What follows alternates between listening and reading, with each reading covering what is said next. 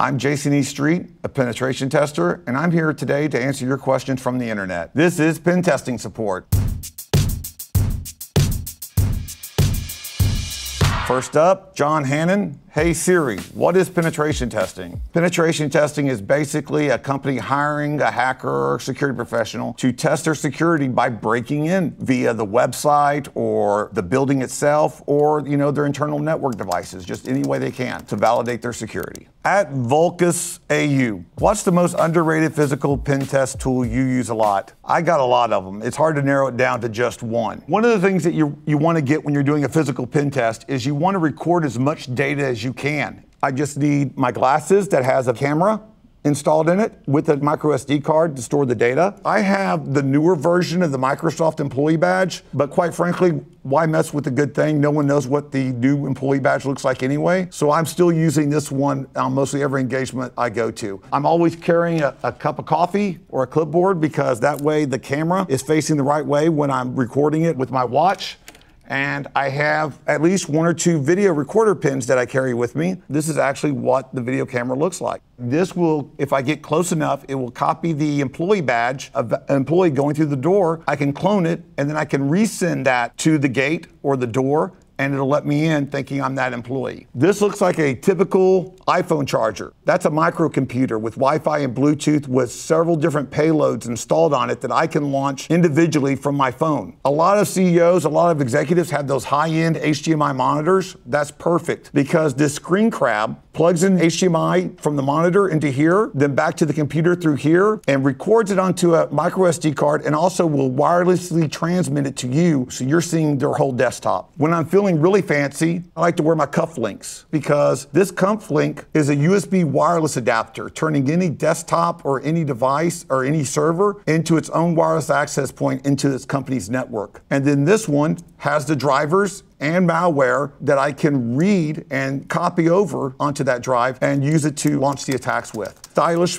and also scary. More Ocean Sun. Can you walk me through the process of a penetration test, including the different phases and types of tests that may be performed? 90% of what you're going to be doing on a penetration test is recon. Reconnaissance is actually finding out all you can about the target, all the different variables, checking their websites, trying to look to see what technology they have, looking at their location, seeing if you can find blueprints online, seeing if you can see pictures from social media of what the directions of the flows or what people are doing, what their security looks like. Then with the scanning, what you're doing is usually doing different kinds of scans to see what kind of port responds, which will give you a better way of trying to exploit it, to see if there's vulnerabilities in it. Then you're going to try to see what you can compromise and what kind of privileges you can escalate or how you can pivot to other parts of the network that can give you more privilege. And then you do the exploitation phase where you're actually running the code and trying to download the data. And then you exfiltrate, try to get all that data out, try to show that it can be successfully taken away from the client. Then the worst part of the penetration test report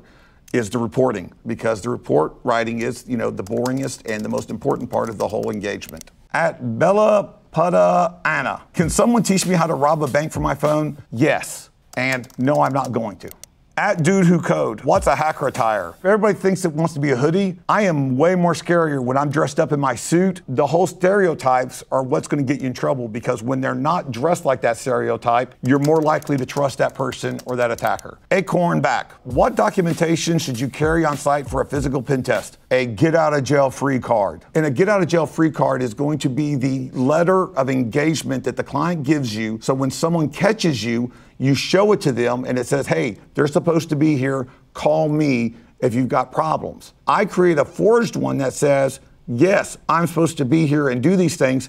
You're supposed to help me and not report it. And here's some phone numbers of the people to call, but those numbers actually goes to my teammates who will then impersonate the voice of the person that gave me the authorization. I can show you a video of when I was conducting a physical pen test on a bank. Here you can see me going in and compromising the first machine within 15 seconds. Awesome. Then you see the manager. I'm just here to do the USB audit, so I need to look at your computer real quick, okay? Actually escorting me into the data server to leave me unattended into their vault. Appreciate your help. Thank you very much. Y'all take care. I gave them no documentation, no validation. All it took was a forged Microsoft employee badge to get me all this access. How did that just happen? Saraf 10 million. If you don't say I'm in, are you really a hacker? No. and you've got to say it properly.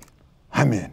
At Tooth and Claw TV, what do you think is on this USB drive that I found on my gate? I always assume kitty pictures, but I'll never know because I never plug in devices that I find. This isn't an episode of Mr. Robot. I'm not going to go plug in stuff that I find lying around. But you should be worried about this because, yes, that is a valid tactic. I will leave USB drives in company bathrooms, in lobby bathrooms, and more importantly, when I'm on an engagement, I have a stack of blank envelopes. When I see someone that's not at their desk or in their office, but I see their nameplate, I write their name on the empty envelope. I put a malicious USB drive in it. I leave it on their desk. 99.9% success rate, because who's not going to open up a sealed envelope in a secured area that they're in and not plug that into their computer? At Hide and Seek, my fellow physical pen testers, what are some of your go-to resources for doing OSINT to gather info about security measures your targets have in place? Which do you think are underrated? I'll start. Instagram is an absolute goldmine. OSINT means open source intelligence, trying to gather information on companies using open information like social media, like Google. I am not going to argue with that. I totally agree. I love Instagram. If you want to know why security professionals drink, go to Instagram and type in a search, hashtag new badge or hashtag new job. It's depressing. You have employees showing their employee badges. Sometimes in secured locations, they're taking pictures that they shouldn't take. But I will tell you this one that's underrated. Going to LinkedIn, looking at the employees in the IT and security department, and what you see is everybody's listing their skills. They are telling you what they were hired for. So that means that's what the company is working with. And there's no alerts that's going to go off on the company that you're doing it. At 5M477, good recon skills, the most important key to being a good penetration tester. Agreed. What are the tools you use for recon? Main tool that I use, to be honest, Google. Google is one of the best hacking tools ever invented. As soon as you list the company in the Google search, it's going to tell you who the CEO is, what their subsidiaries are, what are their similar companies. They give you all their social media profiles nicely listed, shows you the geographical location of their main headquarters building. Also might show you how many employees they have, gives you the direct link to their website. And then when you start adding different keywords like problem with your target or target vulnerabilities or target harassment, which is called Google dorking, you get way more information than probably the company even wants you to have about them. And then going to LinkedIn and finding their employees, finding their job postings, which list the different technologies that they have. Employers will actually post nice events that they've had with their employees, and the employees are wearing their company badges, so you can copy that. I robbed a telecom company in another country once, and by rob, I mean simulating